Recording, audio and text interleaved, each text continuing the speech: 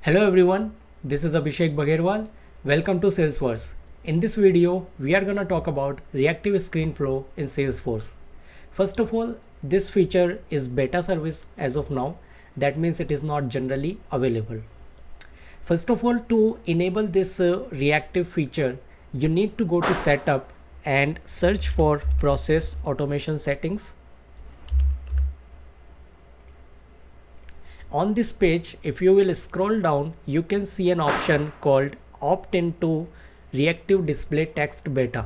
You need to enable this feature in order to use the reactive screens or reactive texts in your screen flow. You need to enable it and just save it. Then now we are going to see an example of this reactive screens or reactive texts in our screen flow. So to do that, I am just going to flows and we are going to create a sample screen flow in which we are going to use this reactive feature. Okay. So I'm going to click new and I'm going to use a screen flow here. Click create.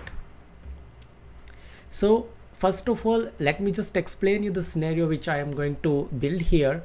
I have an object as product in which product name is there and product price is there. Okay, and what I'm gonna do is I'm gonna create two sliders on any screen. One slider will be about the quantity that you are going to select for that product, and another one would be the discount percentage that you want to give on that product. Okay, so we are gonna see for, let's say for quantity, we are gonna say the value ranging from 0 to 100, and for discount similarly we are gonna give for 0 to 100 in the percentage. Okay, and when we are going to do the actual price calculation, we are going to multiply the number of quantities with the price of the product, and we are going to provide the discount on that price as well. So to do that, first of all, we are going to get all the products from the product object which we have. So for that, I'm just going to click add element and I'm gonna use the get records element over here. So I'm just giving the name as get products. Object I am going to select as product. Okay, no condition, selecting none. All records I'm going to fetch and automatically store all fields. Let me just save this flow. So let me just say product quantity discount calculation. All right, and let's save it. Okay, now second step would be, once we have all the products in our flow, we need to create a screen. Okay, on that screen we are going to showcase all these products in a tabular format, and on selecting one row or one specific product, we are going to get that price, and in real time we are going to use the sliders to select the quantity for that product and the percentage of discount that we want to provide. And in the real time on the screen flow, this reactive feature is going to calculate the resultant amount based on the calculation with the quantity and the discount percentage. So I'm just gonna select a screen over here. Let me just give it a name, product quantity discount calculation screen. Okay, and now from the left side, from the components list, I am going to drag and drop a data table on the console, and I'm giving it a name as products. Okay, and the collection I'm going to use is the get products which we have defined earlier, and I'm gonna configure the columns as well. And here I am configuring the name column. Click done, and one more column which is the price. Okay, click done. All right, So now we have a table of products in which product name and product price is going to be displayed. Now we are going to provide two sliders on this screen. One would be representing quantity and another one would be representing discount percentage. Okay. So from the left side, from the available component list, I'm going to drag and drop slider, and one more time. Okay, so let's give the name to this first slider, that would be quantity. Okay, and here in the label I'm going to show select quantity as the message, and from 0 to 100 maximum, and step size would be 1. That means you can move the slider one by one, like 0, 1, 2, 3, 4 and so on. Okay, now let's go to our second slider. So on this one I'm giving the name as discount and the label as select discount, and for this also I'm giving the range as 0 to 100. Now here I do not want a step size as 1, so I'm giving the step size as 10. Okay, so that means you can move this slider in the steps of 10, 20, 30, 40, 50, 60, 70, 80, 90 and 100 finally you can give, because the maximum is 100. Okay, so now we have a data table, we have the slider for quantity, we have the slider for discount.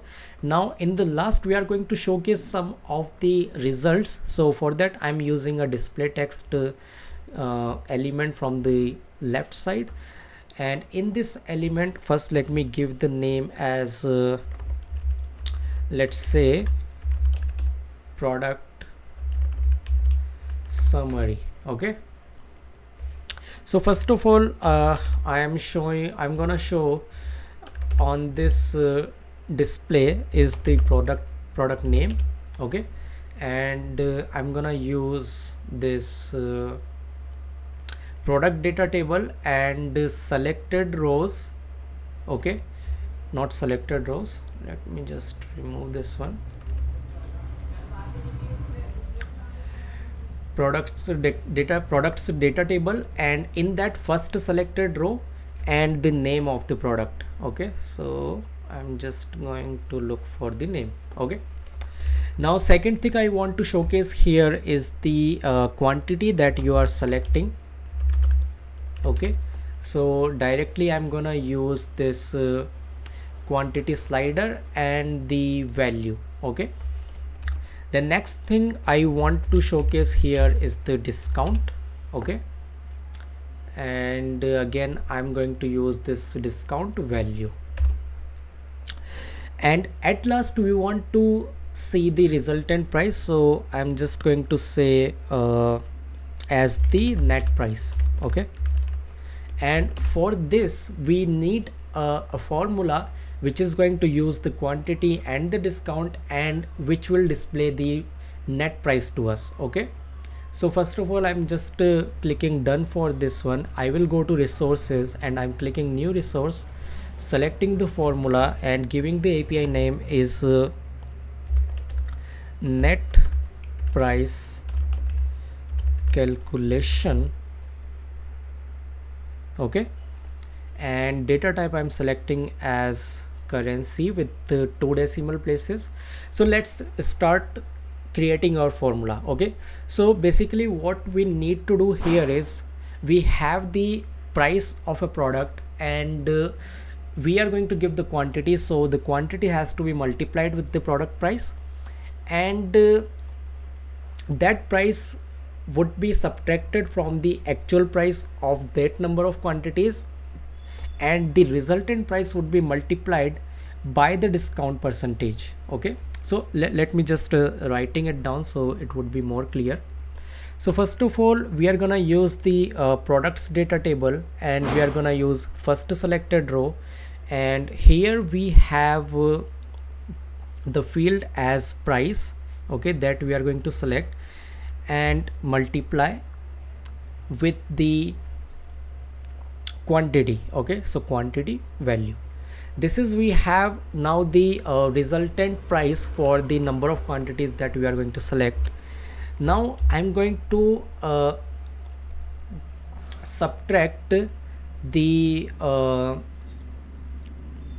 discount from it, okay, or we want to provide the discount on this calculated price, and we want to get the resultant price. Okay, so basically whatever discount price is going to come, that has to be subtracted from this amount, then we are going to get the resultant or net price. Okay, so I am just going to copy this again over here, and along with this I'm going to give one more multiply operator here, and I'm going to use discount value divide by 100.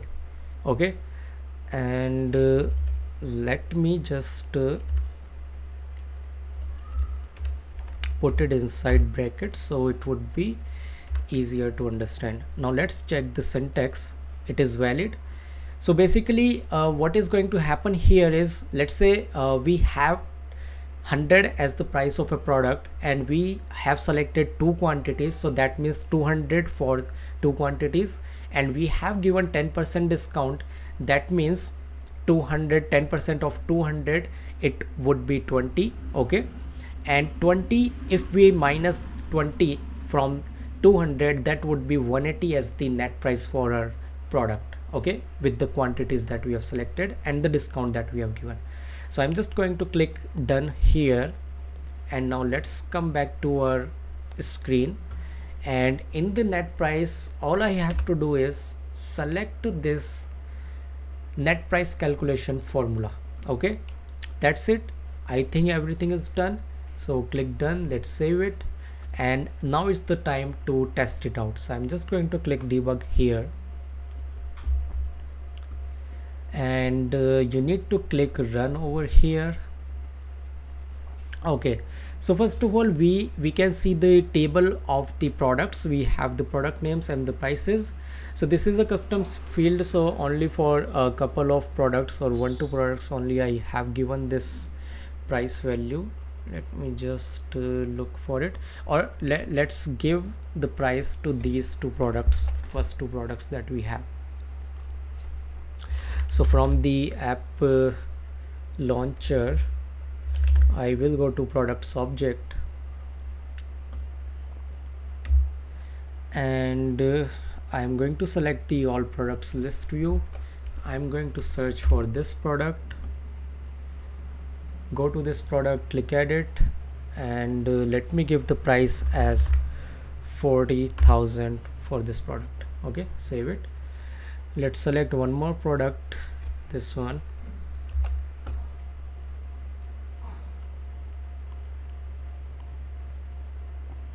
let's go back to the products list view, click all products and search for this product, go to it, click edit, and for this one let's say 50,000. Okay, now let me just refresh our debug screen, click run again. Now you can see for these two products we have the price as 40,000 and 50,000 respectively. Okay, and below this you can see two sliders, one is for quantity and one is for discount, and currently we do not have any product and the net price of that product in here.